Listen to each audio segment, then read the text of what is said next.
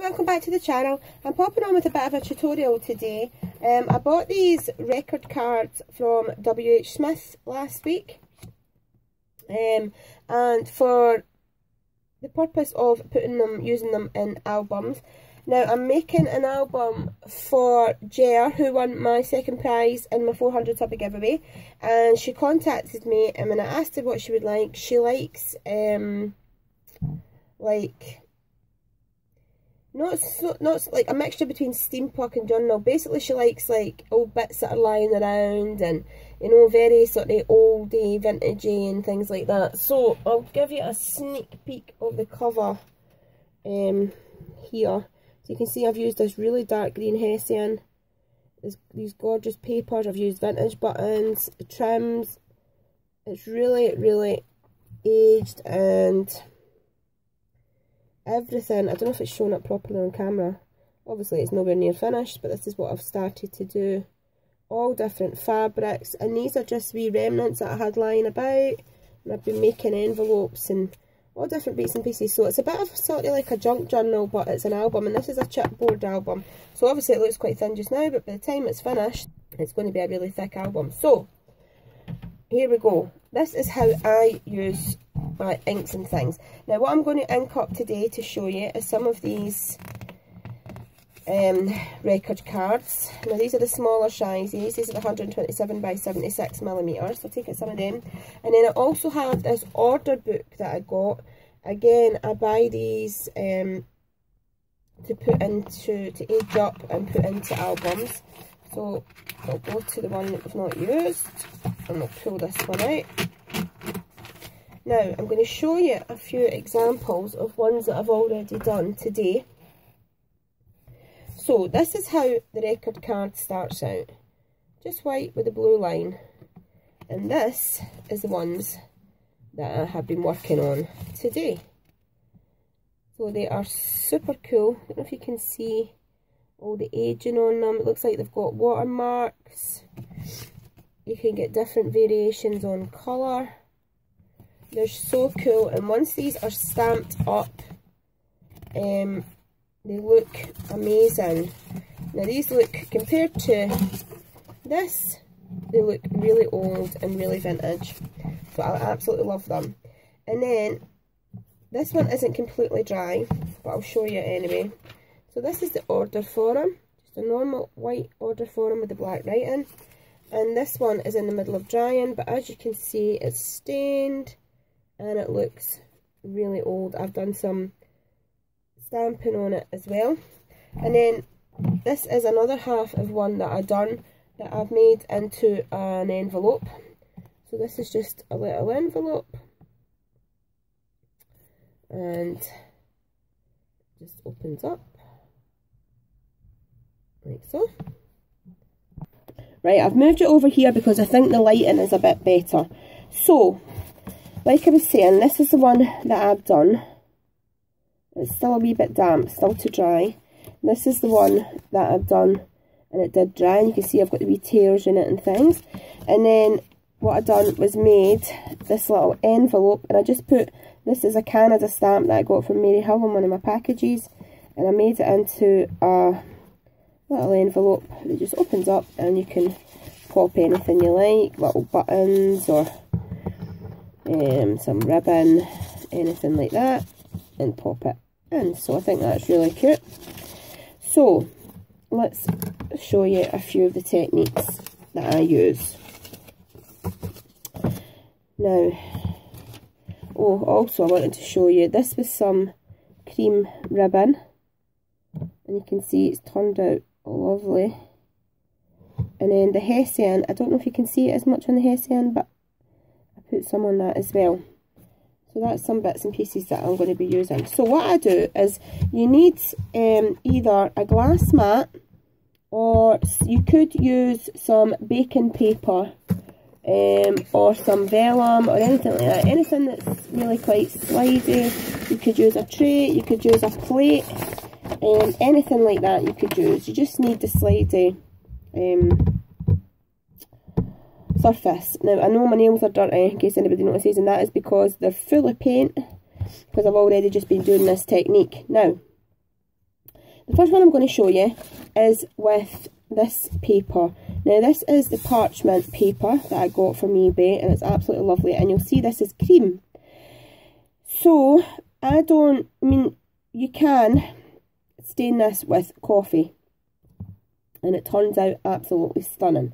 But what I'm going to show you with this one, actually I might show you the two, I'll show you the difference. So we'll just tear this in half.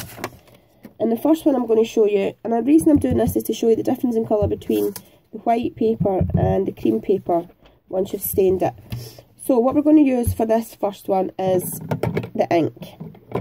So this is the Adirondack ink by Ranger that I'm using, and it is called Sandal. Now it's a kind of sort of yellow ochre colour, anything that's like, you can see it here, you'll see it once I put it on, it's like a sort of burnt yellowy colour, but it's called Sandal. So I'm just going to pop some of that down on my mat. Now you don't have to use these colours, you can use your own colours and get lots of fantastic different effects. So all I do first of all is pop my page down on the first ink and clean up the ink, and you'll see it starts to soak through the paper, and this is the effect that you get, and it's absolutely gorgeous. It looks like the paper it's old and it's been watermarked, so it's really, really lovely. Now what you can take this a step further with the ink. You can see it's coming through on the other side, which is really nice. If you want to take it a step further, this is really a really simple technique. You just scrunch up your paper as much as you like. The more you do it, obviously the better it will look. And then flatten it out, take your ink, again this is the Sandal, and just run it over the top, all the creases, and I do this front and back.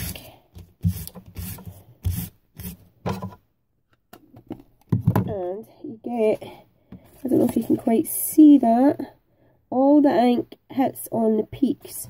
I'll run over it with this is a distress ink, because again it's by Ranger, it's Tim Holtz, and it's a vintage photo, and I'll run over the peaks with that. I love the vintage photo for this technique because it just gives it that sort of burnt aged effect. So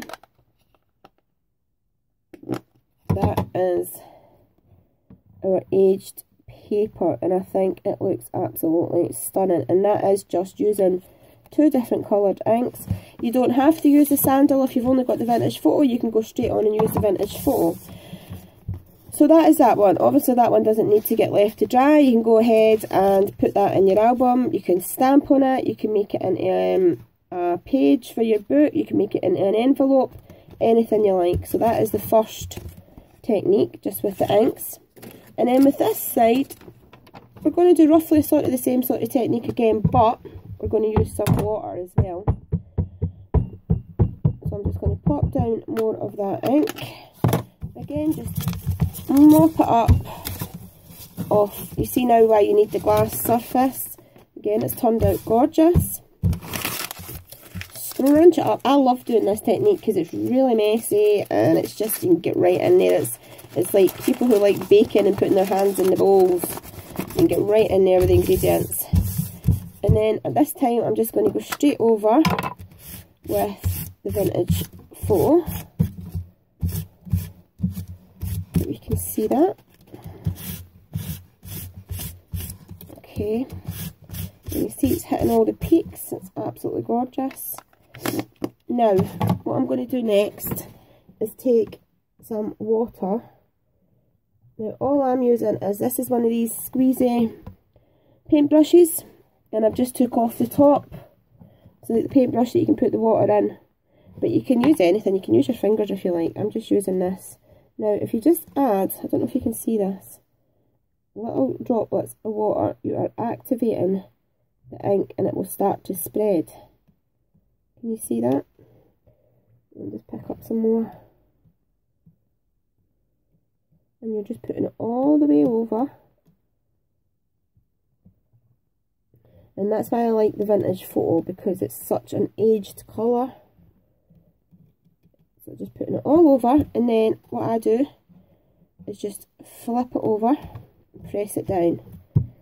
And this helps absorb, and you can see it's all starting to look like that. What do you call that? Is it like the speckled, aged, do you know what I mean? I'm trying to think of the word. It's old anyway, it's like an old speckled effect. Now you can push your paper quite flat to soak up all that ink. And then what I do is add a wee bit more on this side. Now you could go further with this and add coffee onto it at this point if you want, but I'm going to show you the coffee on the order form and the other and the record card, sorry. So this one I'm just going to do the ink. If you can see that, it is looking lovely already. And then you just put this up here to dry. Yep, and well, that one's got, I don't think do I have an example? I don't think so, but basically it comes out like this, but it comes out like all, I'll show you if I can. What I'll do is, once that one's dried, at the end of the video, I will pause it, and when it's dried, I will show you. So what I'm doing with this one, this is the one that we just inked up and didn't add any water, but because I've got some water left on my mat, I'm just adding the water, and you see, you just press it on, like so, and then I'm going to hang this up here to dry. So that is the process with the ink. Now, how did I get to here? This is a cold coffee dyeing technique. That one was the ink technique, just using your pigment inks and water basically, and you'll see at the end it turns out absolutely fab. The papers look amazing. So how did I get this gorgeous effect from this? You can see it's so different. Pop this down. It doesn't matter if this is still a little bit wet, because it's going to get wet anyway, so pop this down. Now at this point, if you want to do like any stamping, like I've got this it's oops, it's dripping. It's just a love saying, it's a love script. And wait a second, I'm going to give this a bit white because it's got slightly wet. That's dripping on it. At this stage, if you want to put on any script or any stamping, do it now.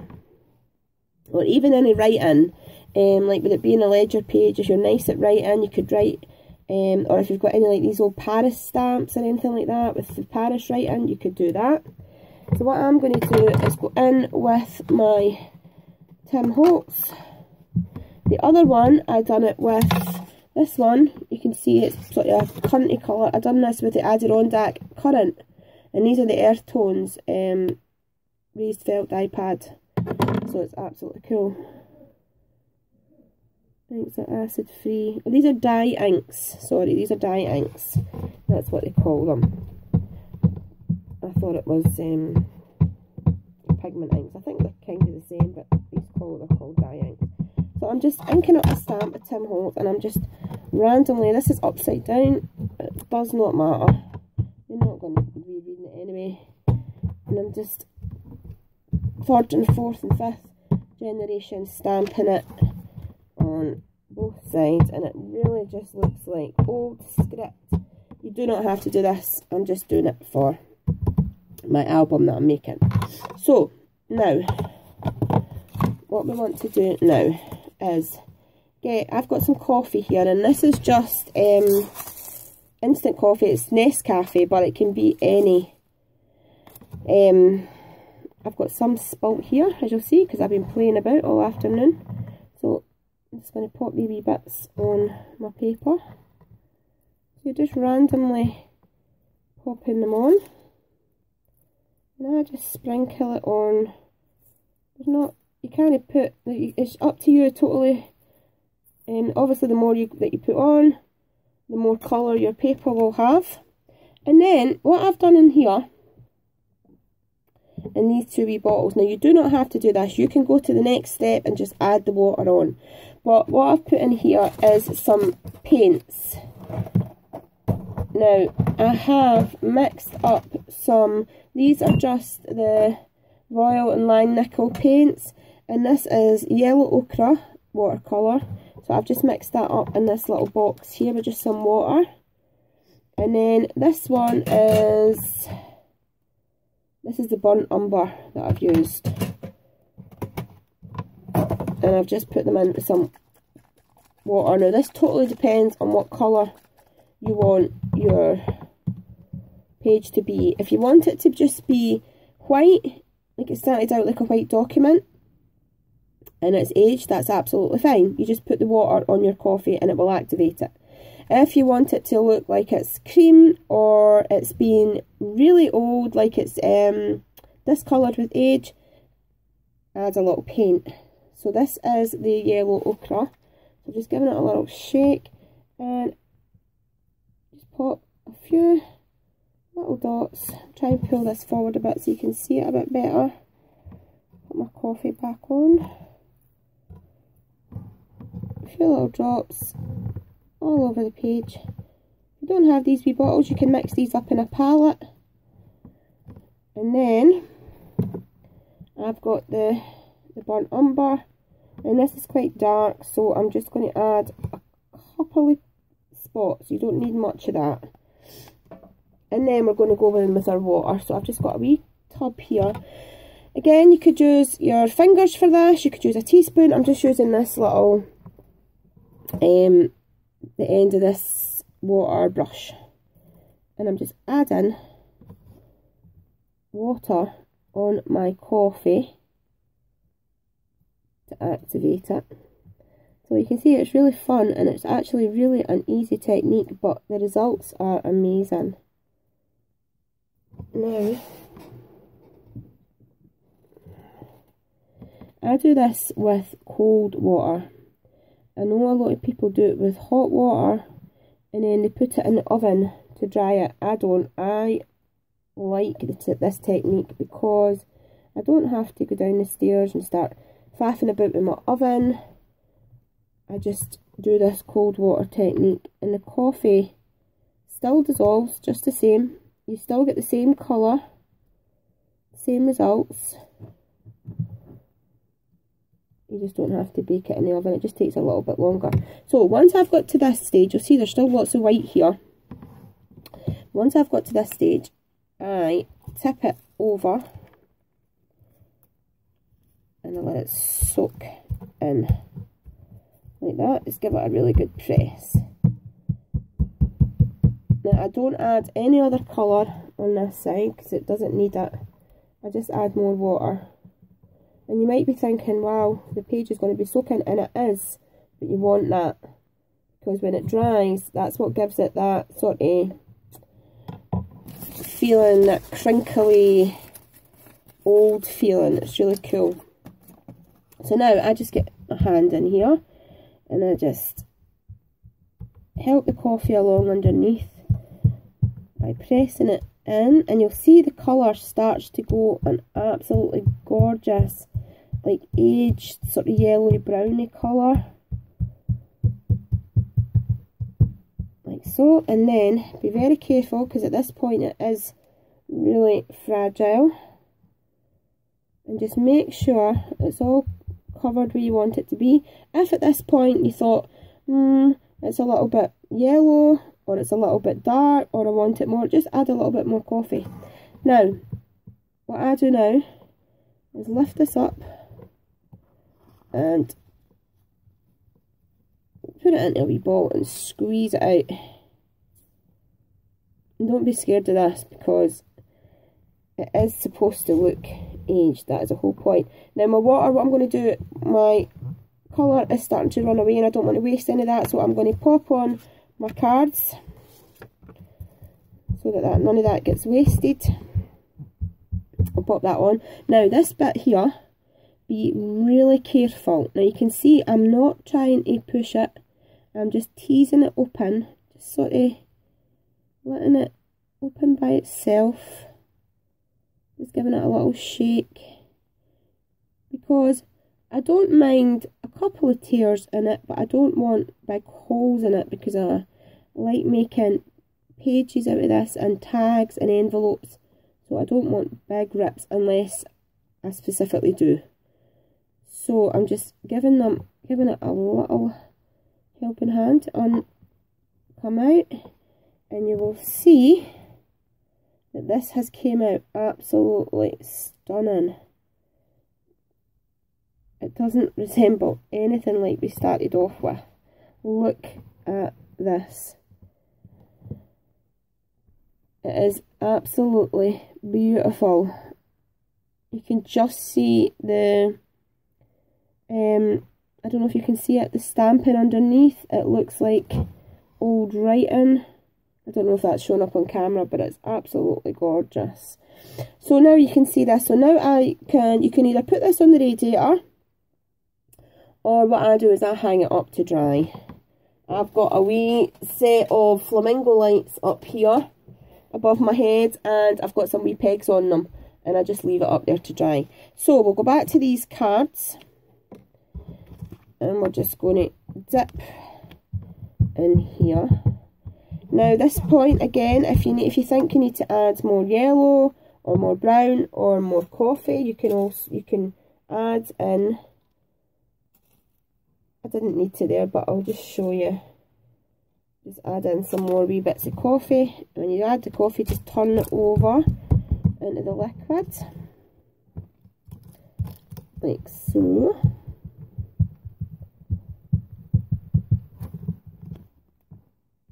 And then you have these gorgeous coffee splattered tags. Now you can leave it like this if you like, with the coffee on it.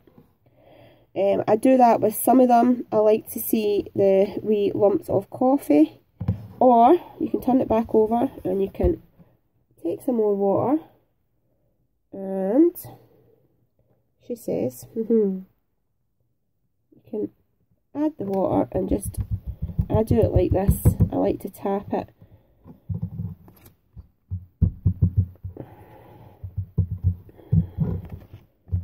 Alright, and then at this stage we just do our crumpling again. Crumple it right up like we're squeezing it out, like that. And I meant to say, if you want to stamp on these, again, you just do it before we add. You can do it afterwards if you want, but just bear in mind you won't get a totally flat image because of the creases in the card. So look how gorgeous this is and how it's going to be when it dries. And then this one, absolutely stunning. Love them. And as you can see, I've still got lots on here that I can go ahead and do more. Beautiful. So again, I would leave those ones to dry. Now I would go ahead and soak this all up.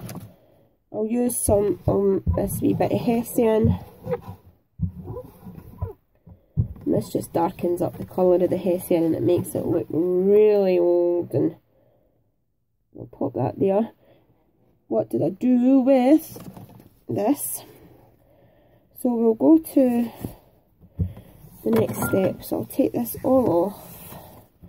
I'll pause you a wee second. Okay, so there's a couple of things that you can do to these to make them look even older. I like them the way they are. I don't know if you can see, this one has the age speckles on it and it's just absolutely stunning. What you can do is, again, you can go back to your ink and you can just go over lightly with your ink pad over the creases, and this is just a vintage photo again if you want to make it look a bit more pronounced. So that is that one. What else you can do is take a pair of scissors she says, if I can find them. I've been so busy making this. There they are. Album all day, I'm losing things. Open your scissors, take the edge of the scissors and run it along the edge of the card. I always take it between my fingers, my thumb and my finger, and I just run it along the edge. And you'll see, I don't know if you can see it on camera, but there's a lot of dust coming off.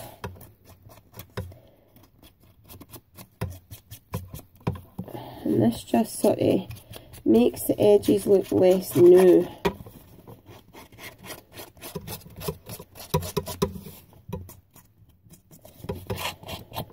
Now when you take the edge off, you're going to see some white.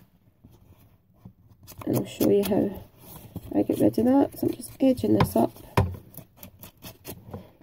So, if you can see that, you've got your gorgeous edges. So now it doesn't look, you can see this one, it's got the new edge, and this one's got the old edge. And what you can do is just take your ink, one of your daubers, now you don't have to do it with a dauber, and just go around the edge like this. If you don't have the dauber, just take your ink pad and go around the edge. Now I don't do every bit of it, I just sort of do it like this to make it stand out. And you can see that makes it look really vintage and old. So the last thing I would do if I was going to make it even more old looking is put a couple of tears in it. And this is really simple to do, and it's just like taking a wee triangle it like this, and you can just do it a couple of places, I would say, and it's just as easy as that. Now that came from this, so there is your difference. Absolutely huge difference. Brand new, it looks 100 years old.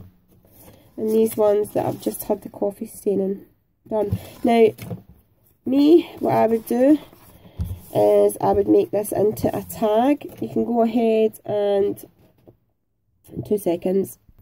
So I've got this stamp set here, which is really cute. So I would take this off, pop this on here, and I would use my brown distress ink again, my vintage photo. Just go all over it, and then add it on here,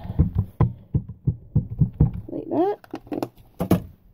And I would stamp it over, and I'd probably do it half off and half on. Let's give that a good press down, like so. So you can see it has a stamped image. I know it's not exactly the clearest because it's on cream, but it really, I don't know if you can see it better from back here, it really adds an effect onto it. It's absolutely gorgeous.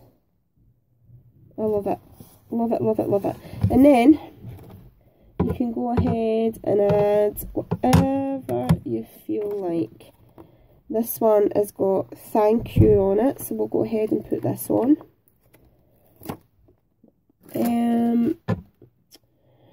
What have I done with my, I don't know what I've got my wee block, but it'll no matter. Oh no, there it's there. I'll put my Thankyou on the smaller block. Again, go in with my distress ink, and I'm just going to stamp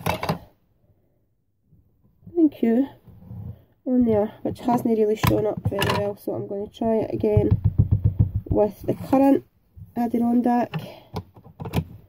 I'll try and go over the same sort of place, and we'll press it down there. There we go.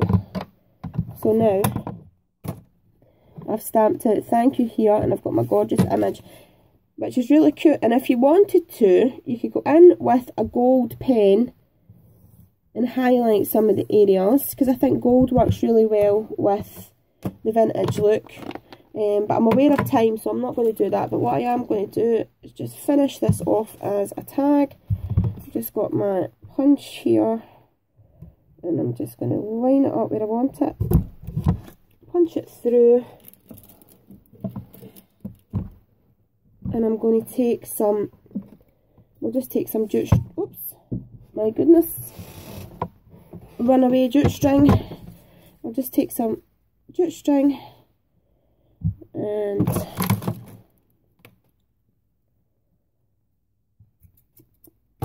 pop it in. Okay, so I hope that's answered a few of your questions about how I do my cold coffee dyeing and my ink dyeing. So this is the paper with the ink dyeing. It turned out really cool. And then again, once it dries, if you want, you can scrunch it up again to make it look even more aged, like so. That is that one.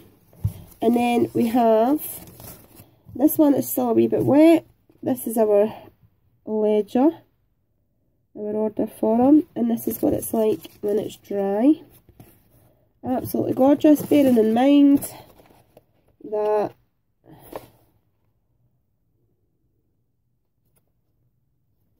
this is what it started off like, so massively different. And then we have our finished little tag, which is absolutely gorgeous. I've just put the jute string on, and then we have these that you could use as little journaling tags, or you could turn them into photo mats. They're absolutely stunning. And again, this is what this came from. So from that to that and that and that. So I hope you like this wee tutorial, guys. If you've got any questions at all, put them in the comments box down below and I'll get back to you as soon as possible. If you like this video, give me a wee thumbs up, and if you haven't subscribed, please do so. Hit the bell for my notifications. And yeah, any questions at all, or you want to see me do any of the techniques again, let me know and I will do. But thanks very much for watching, guys. Bye bye.